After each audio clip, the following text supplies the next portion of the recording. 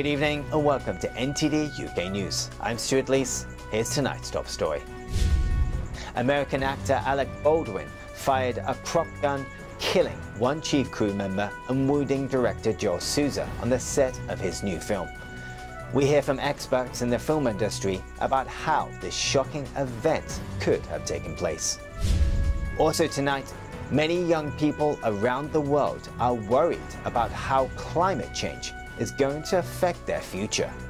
This worry has become anxiety and is affecting their daily lives. And then on a maybe slightly darker note, you realise, well, the only way I can ever really have a minimal impact is if maybe I just didn't exist at all, which is not a particularly pleasant thought to have. And could this be the supermarket of the future? Tesco have launched their first contactless only store in London. Shoppers are able to bypass queues as well as checkouts.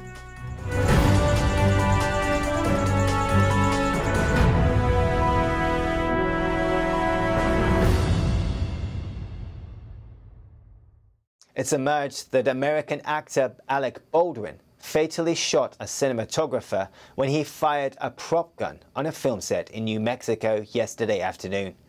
Police say no charges have been filed, but they are investigating. We hear from two experts in the film industry who say safety measures when using guns on sets are rigorous. NTD's David English brings us this report. Hollywood actor Alec Baldwin fired a prop gun on a film set on Thursday, killing one person and wounding another. Authorities say the incident occurred during the shooting of a western Baldwin was working on in New Mexico. Cinematographer Helena Hutchins was shot dead and director Joel Souza was injured. Much of Hollywood paid tribute to Hutchins as production was halted on the film. Stephen Hall is a director of photography specialising in action sequences. He says firearms protocols on film sets are very strict. I've never experienced what I would consider to be reckless behaviour with firearms on set. And I know after the Brandon Lee shooting in 1993 that things improved dramatically, I must admit. You can't even have a replica weapon or a dummy weapon on set now without having a licensed armourer. Hall says a blank is unlikely to kill at a moderate distance, but badly made blanks can cause dangerous misfires. What surprises me is that two people were injured, sadly one fatally, and that does puzzle me, I must admit. A blank would have to be pretty powerful to injure two people, yet alone kill someone. Armoury coordinator Sam Dormer says there are multiple protocols in place when using blanks. Nowadays, all weapons are checked, the barrels are checked before any blanks are put into the weapon. There are lots of other protocols in place, including actor training beforehand, so the actor is competent with the weapon before they go on set. Police say no charges have been filed, but they are investigating the shooting. In 1993, Brandon Lee, son of the late martial arts star Bruce Lee, died on a film set after being hit by a bullet that was supposed to be a blank. David English, NTD News. Buckingham Palace is saying today that the Queen was back at her desk in Windsor Castle on Thursday. This comes after she spent Wednesday night at a private London hospital for preliminary investigations. The Queen had to cancel a visit to Northern Ireland on Wednesday. The palace said she had reluctantly accepted medical advice to rest for a few days. This came just days after the 95-year-old monarch was seen using a walking stick at a public event in Westminster Abbey. She had previously been photographed using a cane in 2003 after knee surgery. The Queen's next major engagement is at the end of the month when she is due to welcome world leaders at the opening of the COP26 climate conference in Glasgow. Many young people around the world are suffering from climate anxiety. They are worried about the future and how climate change is going to affect their lives. They feel guilty, sad, and powerless. Some have even been pushed to the point of questioning their own existence. Here's NTD's Joanne Robson with the story. Many young people around the world say they feel sad, guilty and worried when they think of climate change, a state now known as climate anxiety. Eloise Mayle, an ecology student at the University of East Anglia, is one of them. She says it all started when she read a book about social justice movements. And I finished it and I just cried and I was feeling incredibly isolated and overwhelmed that so many people were trying to do so much and I felt completely paralysed and unable to contribute to any of it. Mayle says she's worried about many climate-related things. Food being in plastic or not in plastic, trying to always find food outside of plastic, but then of course that's an accessibility issue. A lot of supermarkets have food in plastic. Should I have bananas? Because they're brought by from a different country. Is that fair? Should I have those? Mayle says sometimes she thinks the only way she can have a minimal impact is if she didn't exist.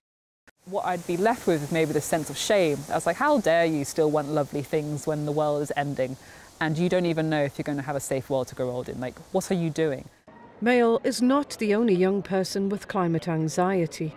I think anxiety is just the new name of the game for my generation and future generations. Yes, I'm worried about the climate change. I think definitely yes. Being part of the society in the 21st century, I think it's very hard to ignore the increasing climate problems. I definitely do feel anxious about it. I don't know what it means, what the future holds for us. Yes, but it's quite worrying. A study published in September shows being worried about the climate is a global problem among young people. Funded by an online campaign network and led by the University of Bath, the study surveyed 10,000 people aged 16 to 25 in 10 countries. 25% worldwide think the future is frightening. 4 out of 10 are hesitant to have children because of climate change.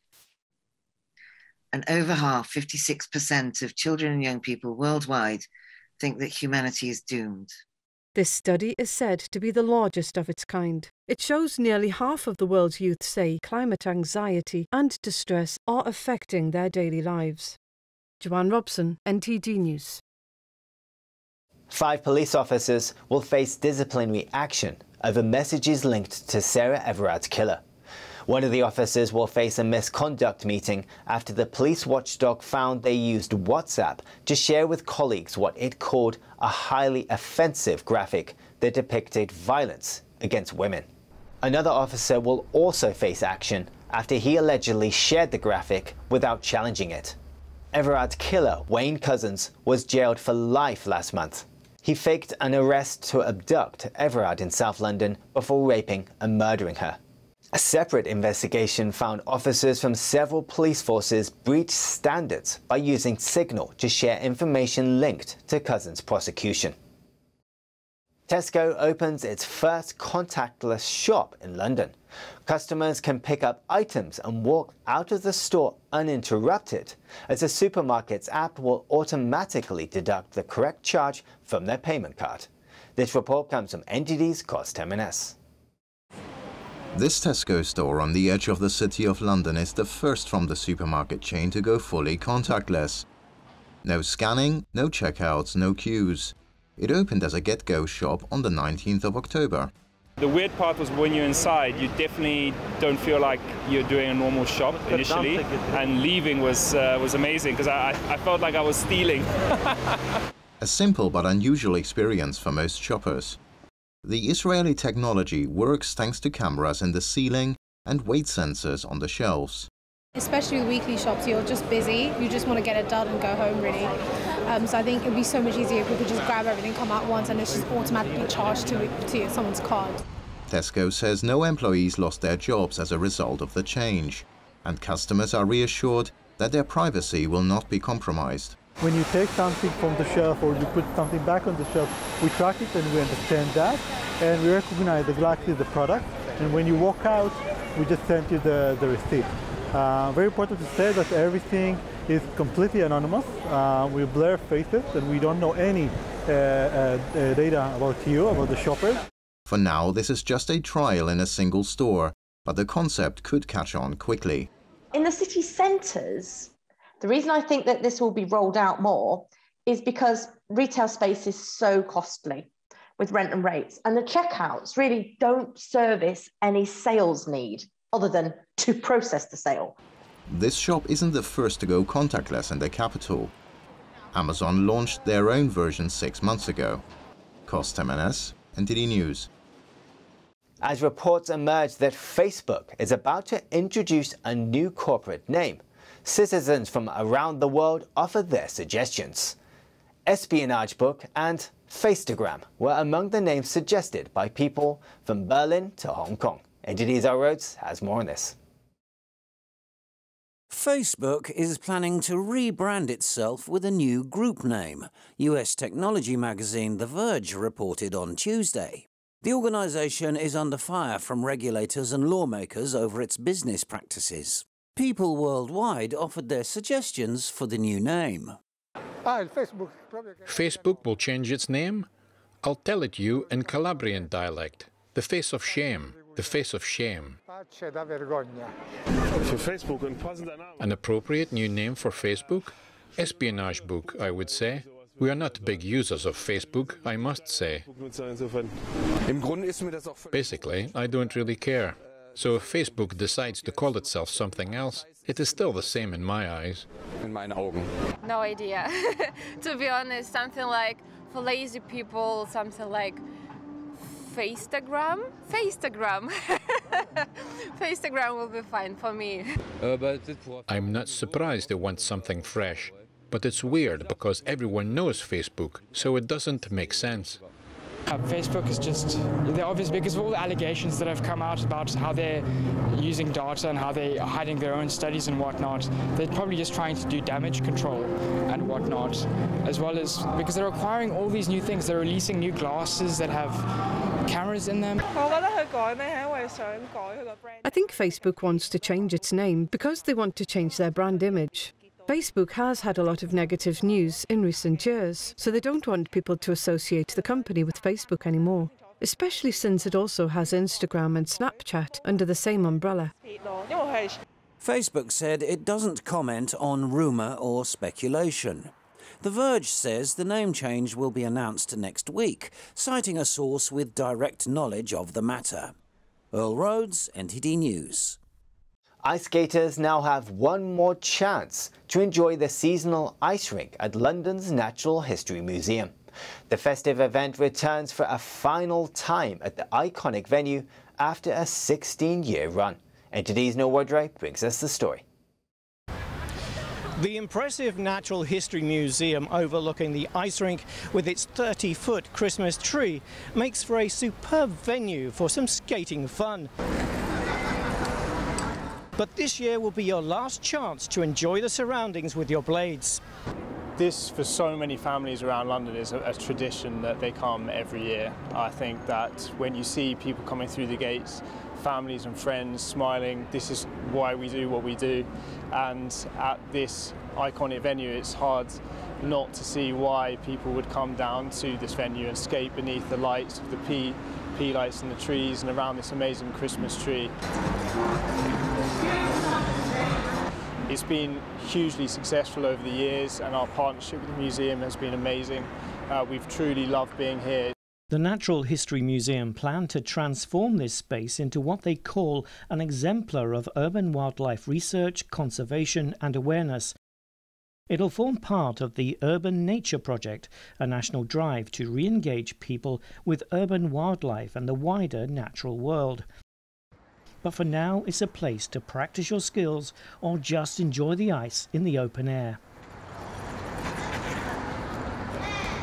You've got until January the 16th to come along and grab some winter enjoyment. Neil Woodrow, NTD News, London.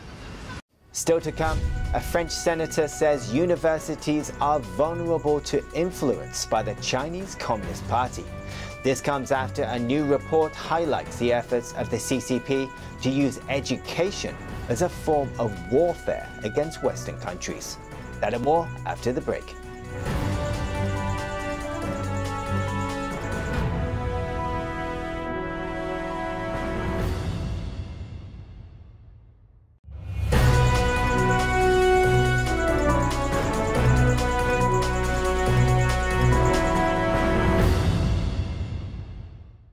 The EU Parliament says the European Union must deepen its ties with Taiwan, despite strong opposition from the Chinese regime. An overwhelming majority of lawmakers in the French city of Strasbourg voted in favour of a resolution on Thursday. They called for the EU to urgently begin preparations for a new bilateral investment deal. Lawmakers also demanded changing the name of the bloc's trade office in Taipei to the European Union office in Taiwan.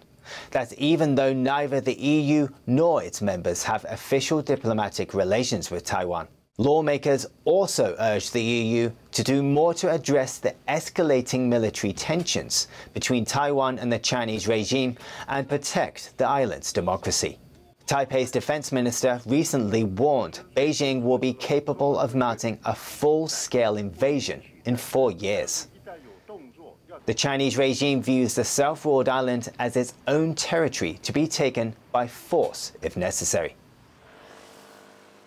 According to military experts, education is a part of Chinese Communist Party hybrid warfare against foreign countries.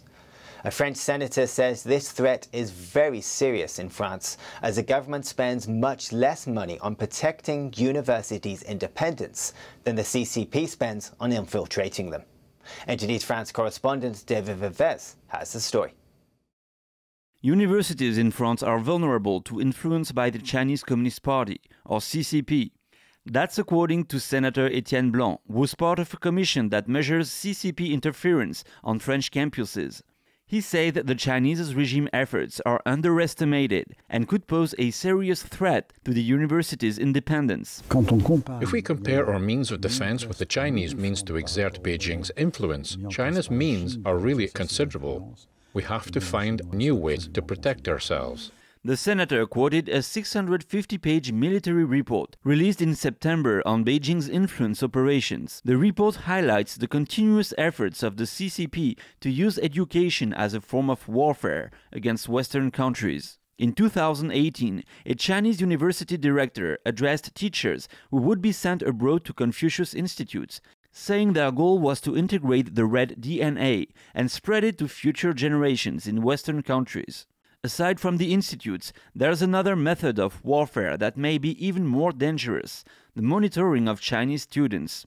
In 2015, Chinese regime leader Xi Jinping said at a conference that Chinese students in foreign countries are a priority target for monitoring, and that they should be prevented from being infected by Western IDs. The military report quotes examples of different strategies used on Chinese students when they speak out against the CCP while abroad. The regime might have their parents arrested in mainland China or make them the target of cyberbullying campaigns by other students who work with the CCP.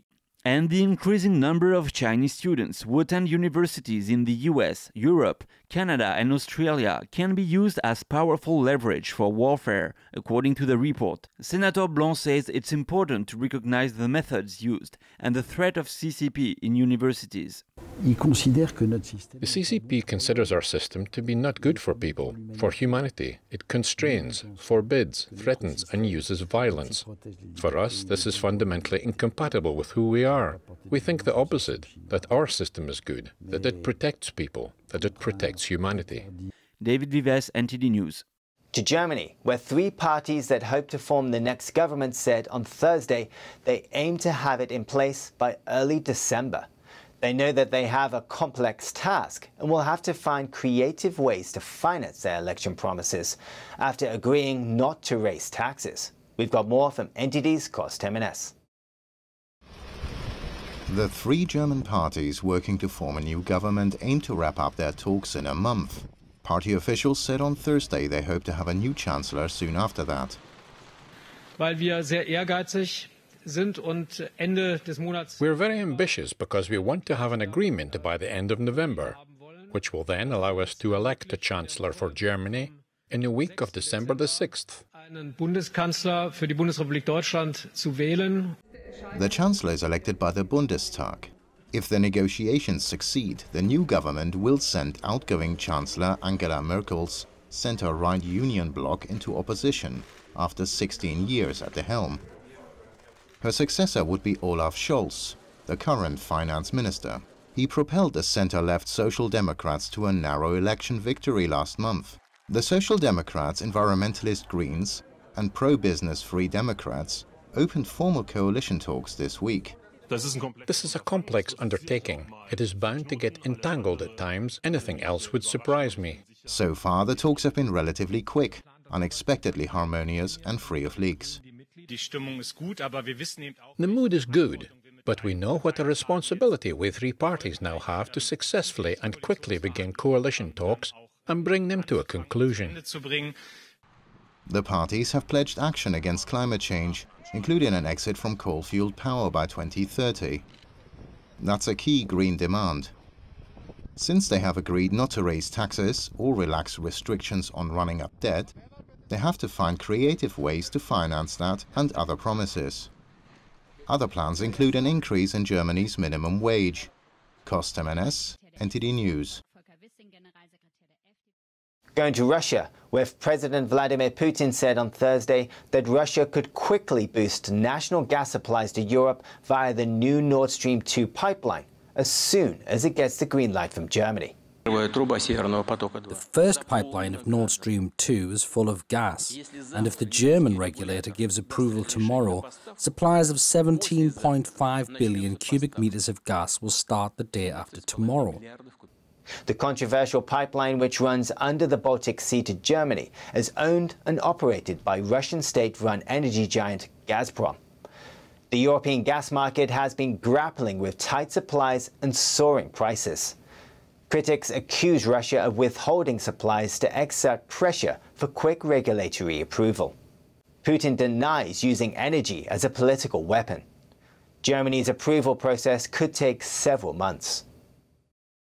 To Latvia, the government there has introduced strict lockdown rules in order to manage record-high COVID cases.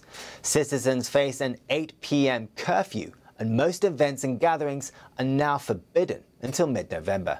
NTD's Malcolm Hudson has more on this. Latvia's government has declared a state of emergency until January next year and a strict lockdown until the 15th of November. It comes after a record of almost 3,000 new cases and 23 COVID-related deaths in one day. 4,000 COVID patients at the same time would mean that our health system, as we know it, would collapse. It wouldn't be able to help vaccinated people with different diseases or urgent needs. The strict lockdown sets an 8 p.m. to 5 a.m. curfew for everyone except for those travelling to and from work. Private and public events and gatherings, except for funerals, christenings and for people of the same households, are forbidden. Some people blame the unvaccinated for the lockdown. There are mixed feelings. Those who are vaccinated are angry with those who are unvaccinated. They think it is because of them that these restrictions are here. But overall, those who are closed now will have losses, and there is no belief that the government will cover these losses. So far, about 50% of Latvians are fully vaccinated. After the lockdown ends, people without a vaccine certificate or a certificate of recovery from COVID still won't be allowed to attend events until January 2022. Malcolm Hudson, NTD News. And finally, Big John is the largest Triceratops dinosaur ever discovered by paleontologists. The skeleton just sold for over £5.5 million at a Paris auction on Thursday. NTD's Joanne Robson brings us more on this. Big John roamed modern-day South Dakota more than 66 million years ago. It's named after the owner of the land where the dinosaur's bones were found. It's being acquired by an American collector, and that individual is absolutely thrilled with the idea of being able to bring a piece like this to his personal use. The first piece of bone from the supersized skeleton was found in 2014, and by 2015 paleontologists had unearthed 60% of the skeleton, a rare feat. The skull alone is over 8 feet long and 6 feet wide, and over 200 pieces were painstakingly put together in preparation for the auction. It set many records as far as being one of the largest and one of the most intact pieces that exist out there. The auction house estimated the skeleton would fetch roughly £1 million, but the hammer price before commission and other costs was just shy of £4.7 million. A T-Rex skeleton auctioned for around £23 million in New York last year. Big John sold to an unidentified US buyer. We still don't know his final destination because we only know that it's a private individual, but we have no idea if that's meant to be donated or loaned for long-term terms in a museum. Joanne Robson, NTD News. That's the news for today. Have a good evening.